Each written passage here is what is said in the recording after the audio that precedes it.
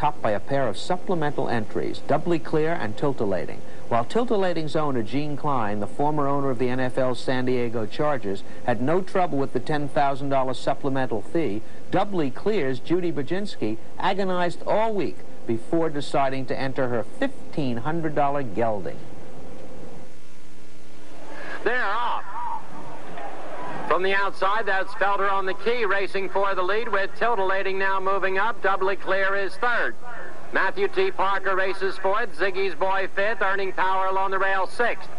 Do It Again Dan is seventh with Sir Concord eighth. Quite a Man is ninth, and Top of the Max far back.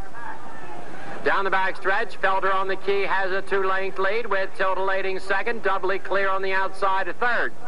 Ziggy's Boy now speeds up fourth. Earning Power is fifth. Matthew T. Parker now moves up fifth with Do It Again Dan sixth. As Earning Power drops back seventh.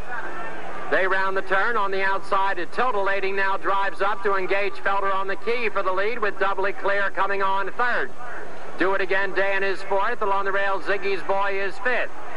They turn for home with Tiltalating getting the lead on the outside at Doubly Clear now coming on a second with along the rail, Felder on the key third.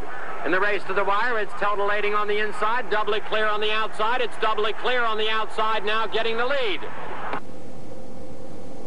Doubly Clear, ridden by Joe Garcia, overtakes Tiltalating near the 16th pole to bring his owner a $120,000 bonanza. Bujnicki, who purchased the gelding as a prospective show jumper, now has won $211,000 with him.